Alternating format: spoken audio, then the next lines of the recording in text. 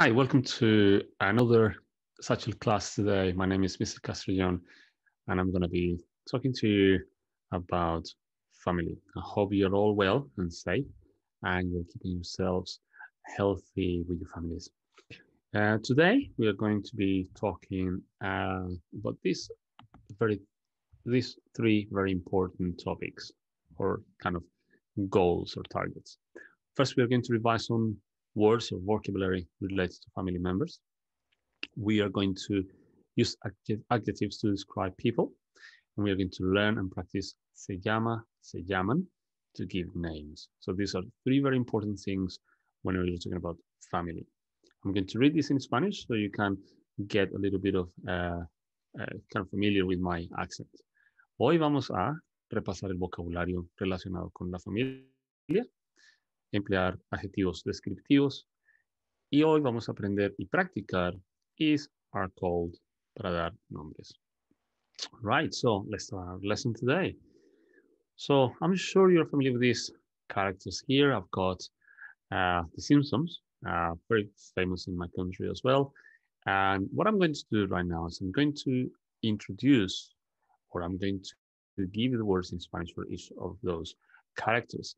However, I'm going to do this in Spanish so you know what it sounds like or what every single word sounds like in Spanish.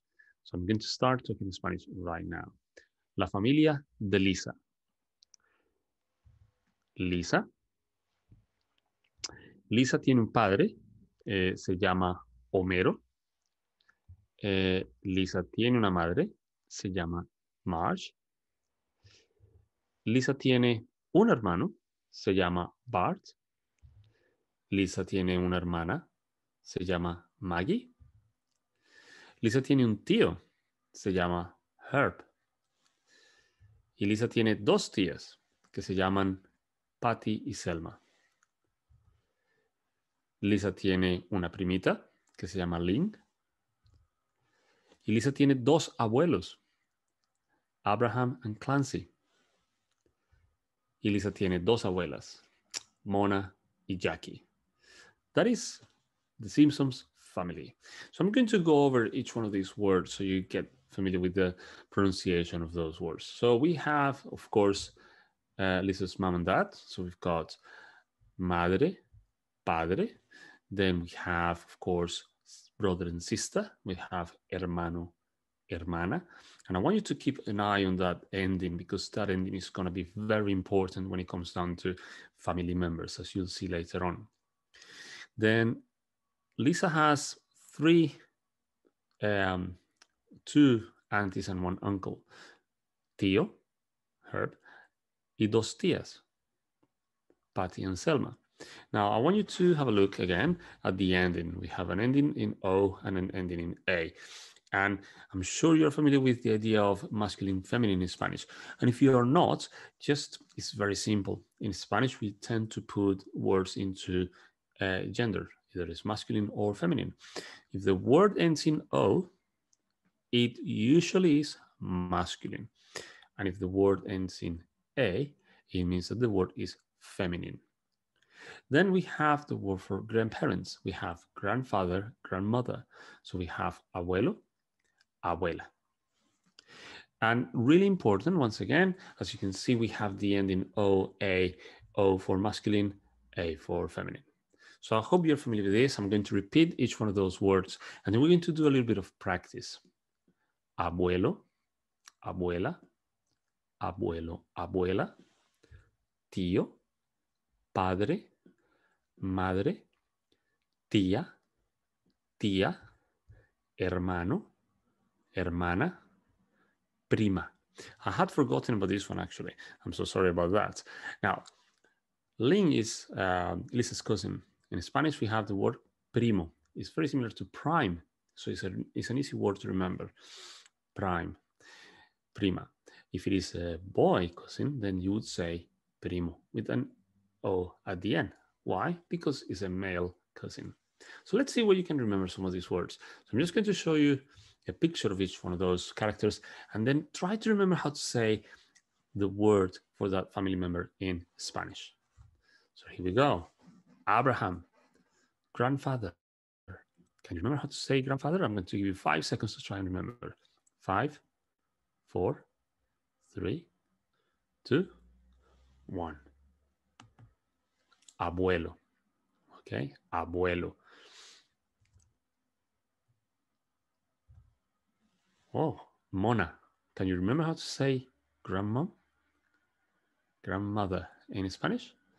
I'm going to count 5 seconds. In Spanish this time. 5, 4, 3, 2, 1. Abuela. Yes. Easy one. Again. Abuelo. Well done.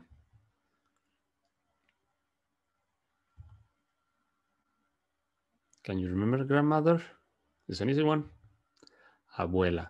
If you can remember the basic start of these words, then it's going to be very easy to remember. Abuelo, abuela.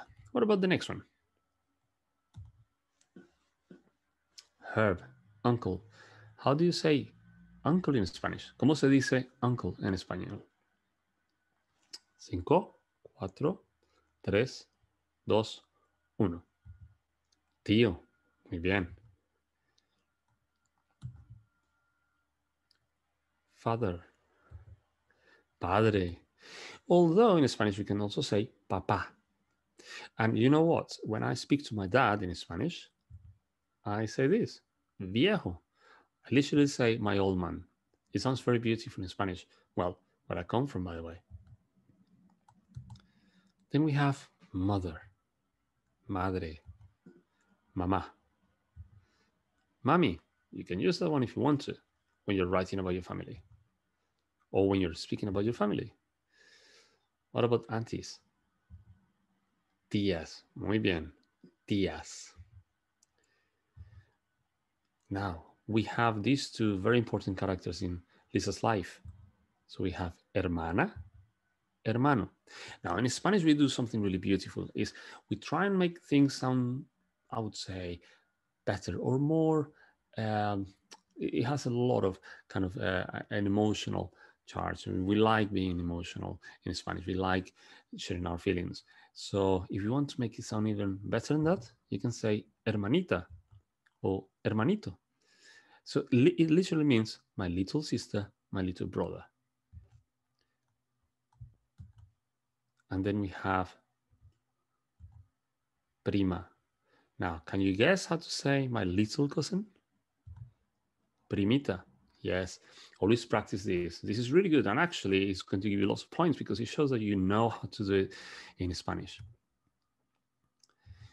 Now then, let's say I want to speak about my family and my family's, my relatives' names. So let's say my dad. Mi papá se llama Luis. So we have the word se llama, this phrase, se llama. It means is called. My father's name is Luis. Mi papá se llama Luis.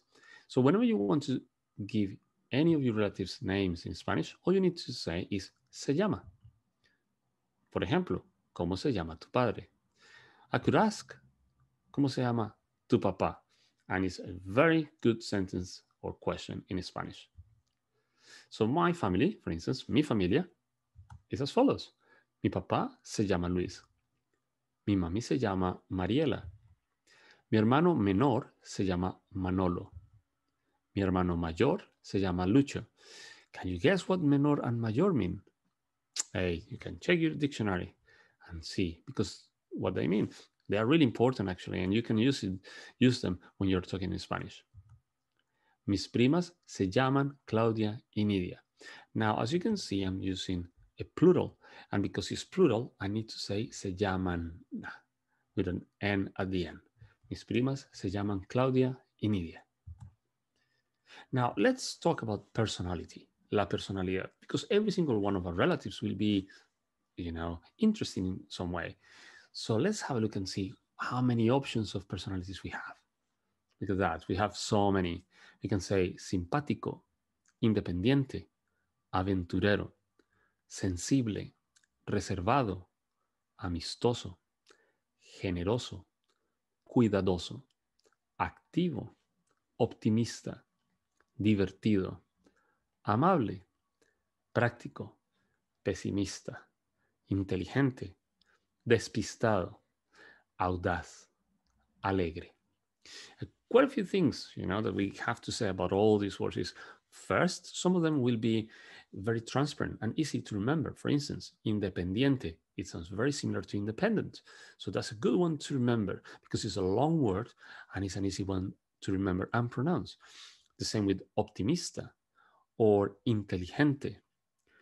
You also have other words that will be a little bit more difficult, but they do give you a lot of points if you are going to use them. For instance, audaz o simpático o despistado. That's a very good one. Now, I'm not going to give you the translation for all of these words, but what I would like you to do, and I encourage you to do it, is take your phone, take a picture of the screen, come back to the video if you want to another day, and then try and search what those words mean. They are really important. Also, remember that these words, if they end in O, well, they are used with a male relative. But if you're talking about a female relative, say for instance your auntie or your sister, then these words ending in O will have to become words ending in A. For instance, mi prima Claudia es simpática. Why? Because it's feminine. Now, the ones that end in E, independiente, inteligente, amable, well, you don't have to do anything. They stay the same, masculine or feminine. Audaz is another one. Alegre, no problem whatsoever. They stay the same. Now, if you're talking about a group of people, then in that case, you have to add an S at the end. For instance, mis hermanos son simpáticos with an S at the end. Why? Because it's plural. We're talking about many people. Now let's see what I can say about my family. Mi papá se llama Luis y es muy divertido. Mi mami se llama Mariela y es muy inteligente. Mi hermano menor se llama Manolo y es muy reservado. Mi hermano mayor se llama Lucho y es muy trabajador. Mis primas se llaman Claudia y Nidia y son muy lindas y amistosas. So before I continue, I want to emphasize a couple of things. First, as you can see, I'm using the word y, which means and. So that's a very good way to link or connect sentences. But also, I'm using the word muy. Muy means literally very.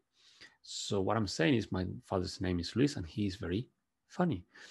Now, really important is that when you use these words, you are actually making your sentence or your paragraph sound better. It looks better because it has more words. Now then, you can improve my own sentences, by the way. So feel free to take notes of these sentences and make them even better than what they already are. Also, as you can see, I've included some words that were not in the previous slides. And that means that there are many words, many more words that we can use to describe our relatives.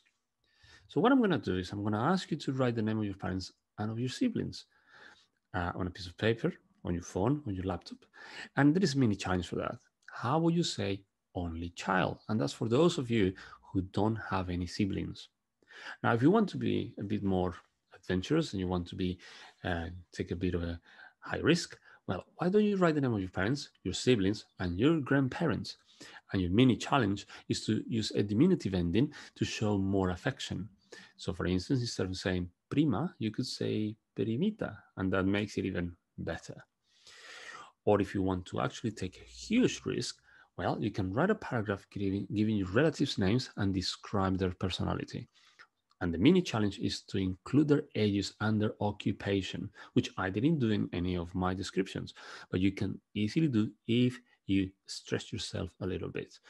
Don't you feel scared of doing that? Always try a new way to challenge yourself. Why? Because the more you challenge yourself, the more you're going to learn. And don't worry about the mistakes. You know what? I learned English by myself. And, I made many mistakes when I was learning. And they paid off because at the end of the day, I'm now learning and I'm speaking in a beautiful language. So once again, take a challenge and give it a go. And what I'm going to do is I'm going to put my timer here and I'm going to give you a couple of minutes for you to try and get some of these challenges or tasks done today. So a couple of minutes for you to try and do some of these sentences.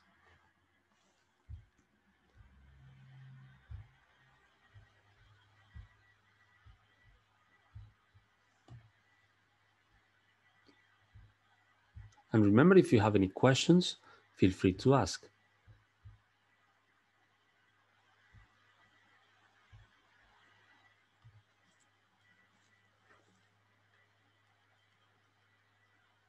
And don't forget that you can actually come back to these lessons and see the video again, so you can practice even more.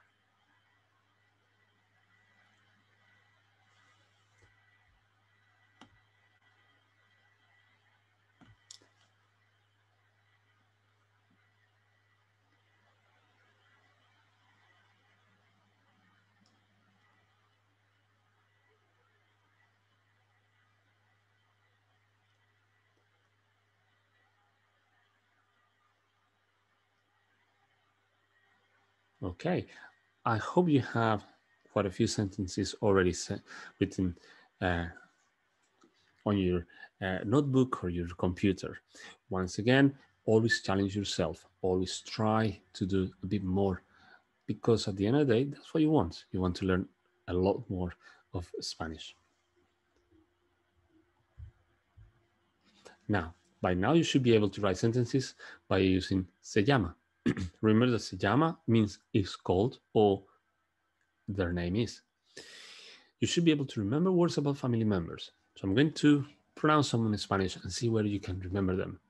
Madre, prima, abuelo, abuela, tía, hermana, primo, prima. If you can actually understand these sentences or these words, you definitely know what they are, and you can actually use them yourself. Now, always try to stretch yourself thinking, what is the spelling of those words? Because remember, the spelling in Spanish is slightly different to the spelling in English, and it's good to try and do that. You should be able to use adjectives to describe the personality of your relatives. So remember, you have inteligente, interesante, amistoso, or you can have trabajador, which I didn't put in the list, but it's also a really, really common one that you can use all the time. Finally, before I finish, there are a couple of things about family members. We have, of course, many families we use words in Spanish to define. I'm just trying to get my draw. Some words that we definitely use in Spanish, such as padrastro. We also have, for instance, hijastro, hermanastro. And these words are actually new words that they belong to the curriculum, and we want to use them sometimes. And although you may not have a stepdad, but you may know someone who has a stepdad. So it's really important to use these words. Why? Because it shows that you know the language. It shows that you have practiced your Spanish and that you're actually thinking outside the box, that you're actually leaving your comfort zone. The more you use these words, these weird words that we have in Spanish, the better it is for you and for your results. Finally, before we leave and we finish today, when we're talking about family members in Spanish, we tend to use, for instance, papa, mama, hermanito, hermanita. So always use words that will make you feel comfortable when you're talking in Spanish. You don't want to make it sound too, I would say, kind of rehearsed, if you like. Okay, so that will be everything for today. I'm just going to clear my screen here. And that's the end of our slide today. Before I go, remember that the more you practice, the better. Use a dictionary all the time and always question yourself. Think, how can I say this? How can I say that? What's the best way of saying this? Or what is the best way of saying that? And always include more words in your descriptions. For example, I'm going to do one here. Mi papá se llama Luis, es muy inteligente, tiene 60 años, es alto, de pelo rubio. As you can see, I'm giving more and more descriptions, but we will do that in another lesson. In the meantime, keep yourself safe, have a good rest of the week or weekend, and I hope I'll see you very soon. Goodbye.